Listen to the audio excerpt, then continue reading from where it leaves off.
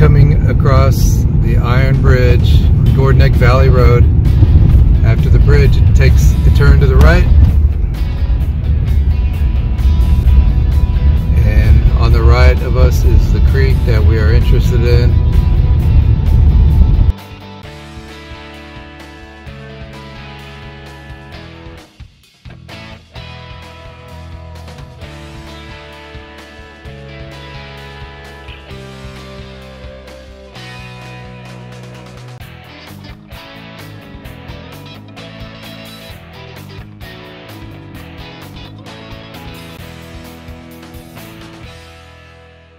So this is the Magna Cove Pyrite area.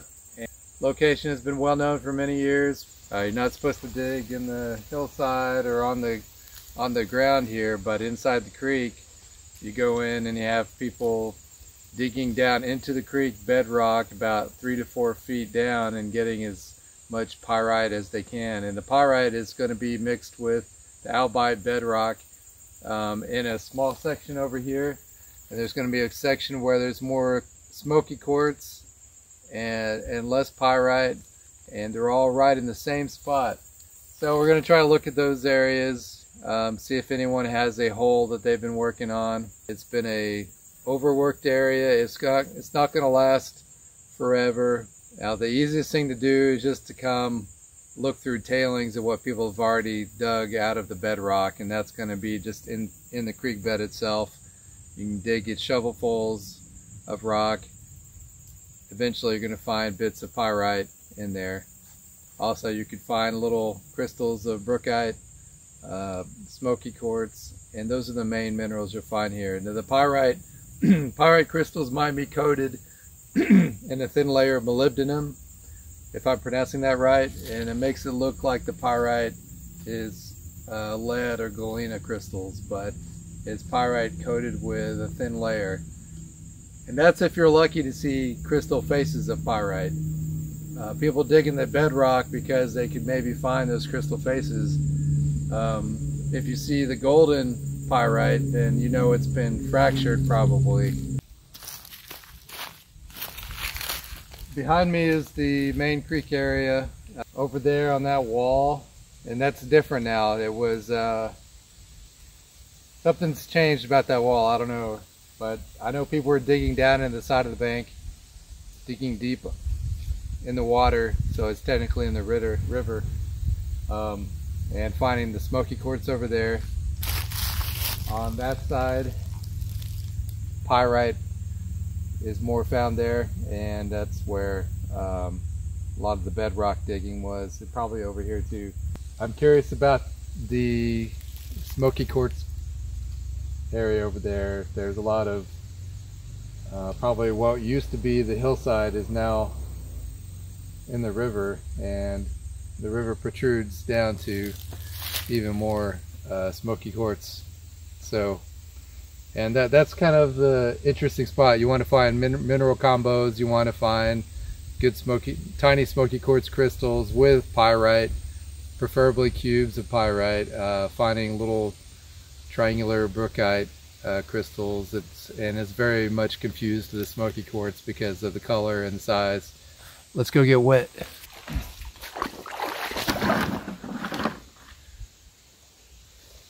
I've been to this place many times, well, probably like 10 or less than 10. I doubt that I'm going to find what I would really want to find, but I will show some pictures. I will show some videos after this of some of the finds I've had. Or maybe right now. Maybe not.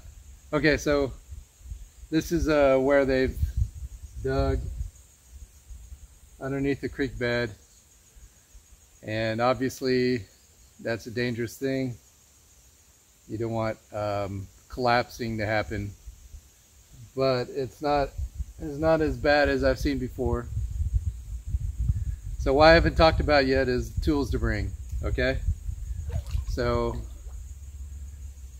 I haven't used safety glasses here as much. You could if you're chipping into rocks. I still use gloves. This might come in handy, I don't know. shovel. If you're digging down into the bedrock and breaking it up, you'll need a shovel or two or three people or somebody else to have dug the hole like I did one time, and just come in after they dug it. Let's see what else. I like to bring these screens, these kitchen strainers that I got out of Walmart. You dump the shovelful in here that you get from the creek bottom, and you look through for the better pieces of pyrite, brookite, smoky quartz. Smaller tools are handy on occasion.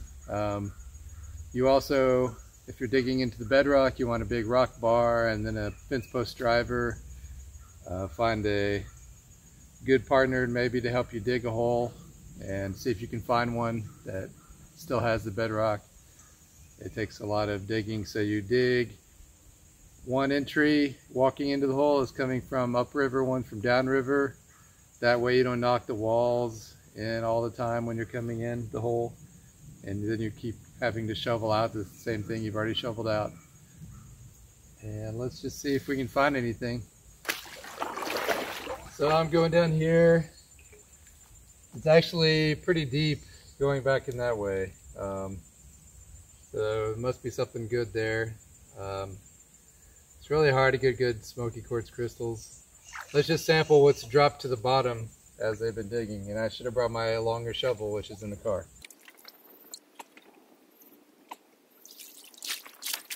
All right, do you see that? All right, I'm gonna dump it and then we're gonna take a look. It's pretty muddy, so I'm gonna get the mud out. Okay. Let's see. There's a little bit of pyrite there, some crystals on a host matrix, but that's minimal compared to what you would find here.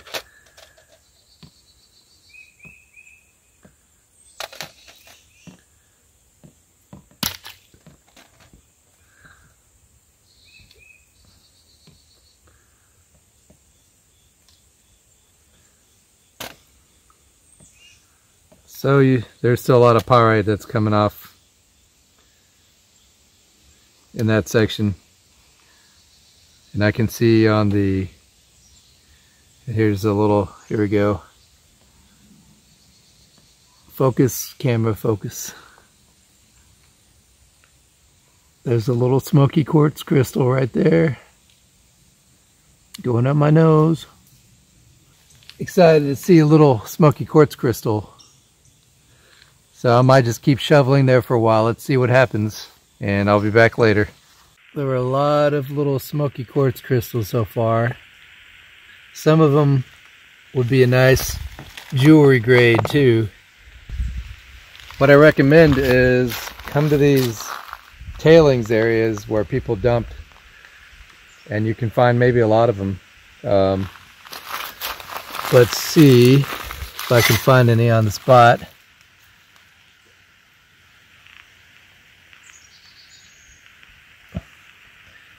That's kind of one, but I've seen just a few just sitting there, like this one. You can see the tip, and they're all over where people have dumped their tailings. So this is a larger piece of pyrite chunk that I got out of that place with the smoky quartz, so you can still get a good sized pyrite. Obviously pyrite oxidizes in water, so it gets a more of a rusty look.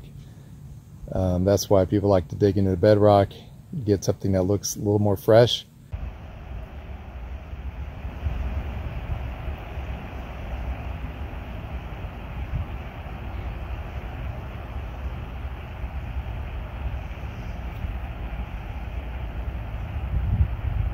The first time I came, and I just went and saw some tailings of pyrite, and I just had such a feeling of accomplishment finding these minerals for real. And finding the right location. I mean, it just felt so good.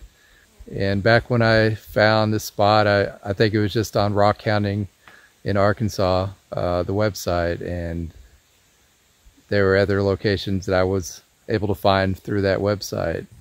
Okay, in this spot, I think I found a place I like to dig up what is left on the bottom. So to save me time, I'm going to put it in a bucket, take it home, do the rest of the work. You know, take it home, spray it off on the screen, and let me show you a few other places here. Okay, we're walking over here along the shore. That's an area where there's the rock matrix. Looks like a lot of it is smoky quartz, not crystals, but just quartz with a dark color. In this area, right where I'm standing, is where a lot of the pyrite has been dug. So I expect most of the bedrock has been dug about 3 or 4 feet down. I'm not going to be able to show this interesting bedrock over here. It's really soft, but it looks hard. I can't remember exactly what it's made out of, but it's under this tree right here. And that soft bedrock has kind of a soapy feeling to it. Actually, it might be right here. I don't know if you can see here in the water.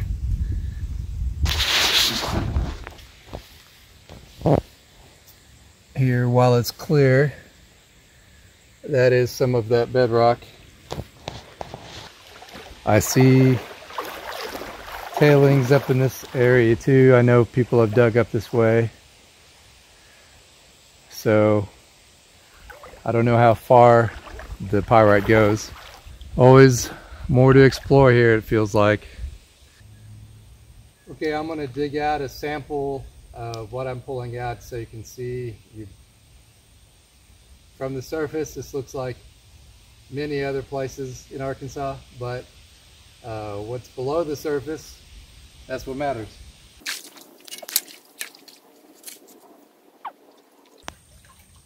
I'm going to dump it over here in my strainers. I already see a really interesting one. Actually more interesting than the other stuff I've seen so far.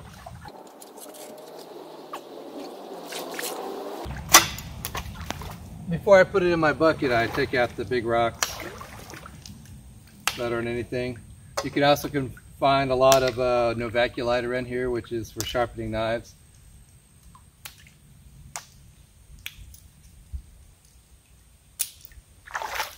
But I'm going to straighten it out too, but maybe you can see the shiny pyrite. Maybe not. Pyrite is hard to photograph. It looks different in person for sure. But if I strain out a little bit, I would recommend doing it right where you're digging, because it's going to go back right where you are. Then I can sift through it a little bit better. And I'm also going to dump it into my bucket. So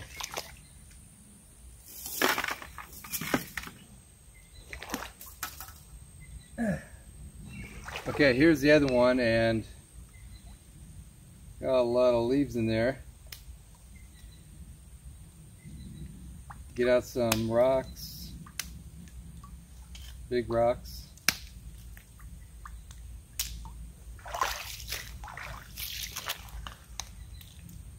Now this one is dark. It's made up of mostly smoky quartz, but hard to see any crystals. They don't crystallize very well in Magnet Cove.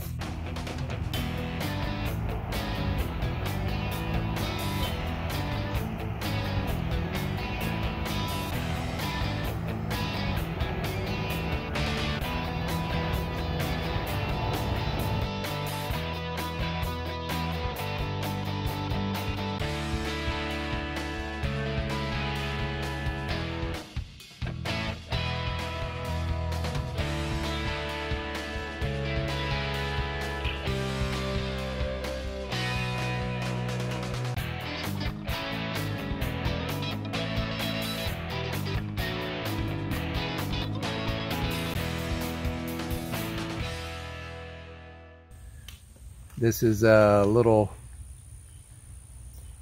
plate of smoky quartz. Very small plate, but if it were to clean out, which they are coated in some molybdenite or molybdenum, and it's very rough and hard to get out.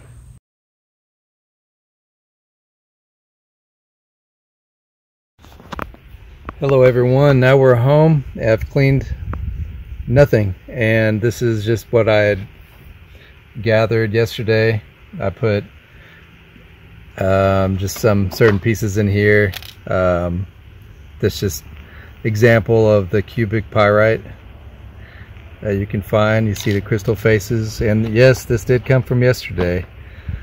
Here's a bucket full of what was left over in the creek bed. Probably a lot of it was just tailings that had washed back down into the holes that were made before me, and there's a lot to look through. Probably mostly I'll find some tiny smoky quartz points in here, but it goes all the way through. It's all this gold color, you know. It's incredible. That location is amazing. So this is some of the bigger chunks, you know. Some of the cleaved off pyrite is really nice and flashy. Some of these are weightier than others. This is a very big piece. Most of it is pyrite. They're brittle, they fracture a lot. They're fairly stable, but they'll continue to fracture. Look at that edge there. It's really amazing. This has a lot of pyrite, but I think it's on a host rock. Everything in that creek is crumbly. This is what the smoky quartz forms on. This very weak matrix. You see pyrite. This is before it cracks up and makes smaller pieces, and the smaller pieces I kept put in here, and I'll try to clean these. It's very hard to clean off the clay looking material on them. You'll probably have to pick the best pieces and maybe spend some time with a dental pick scraping slowly until you expose the crystals. Not something you want to do on more than one or two pieces. Here's another piece with some pyrite. There's a nice little twinned pyrite cube here. Really interesting. You can find a lot of these too, but it takes a little time to search and find them. And then you have these little quartz points. Hard to see.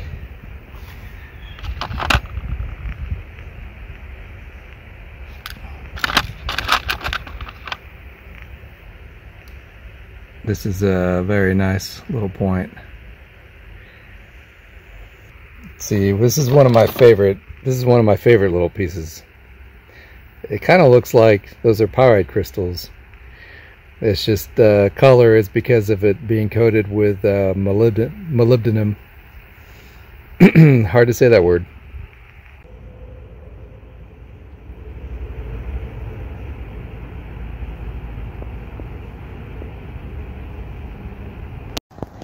So I've sorted more and found some nice shiny pyrite, and also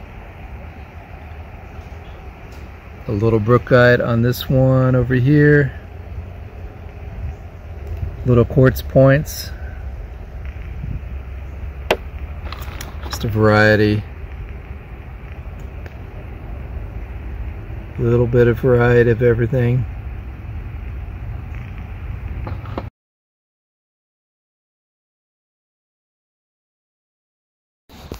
These are some of my big finds from the past.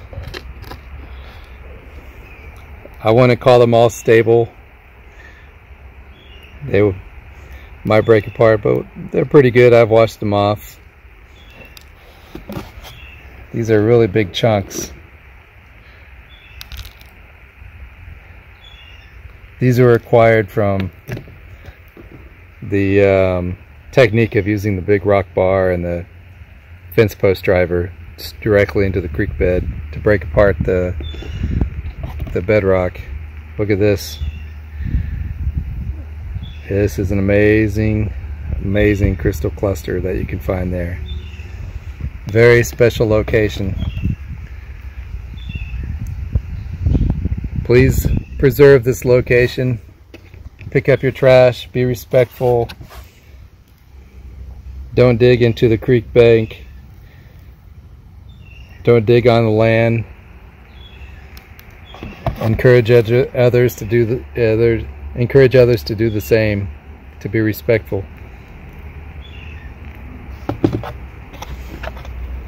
This is pyrite cubes and albite. I didn't find a lot of albite yesterday, but this is another remarkable cube pyrite on albite. You can see the albite crystal shapes too. Some of them are imprints from where pyrite crystals were.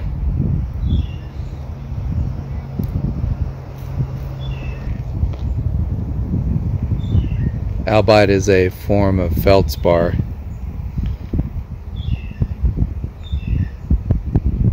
There's some of that really hard to get off clay looking stuff.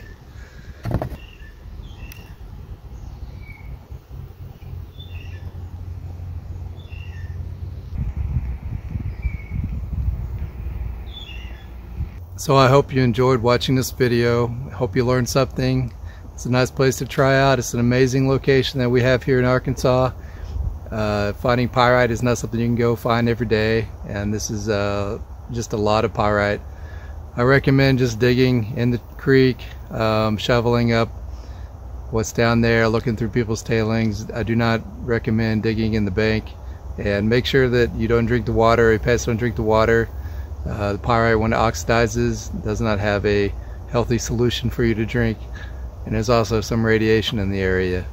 So please be careful, and please pay attention to where you are, being respectful at all times, and encouraging others to do also.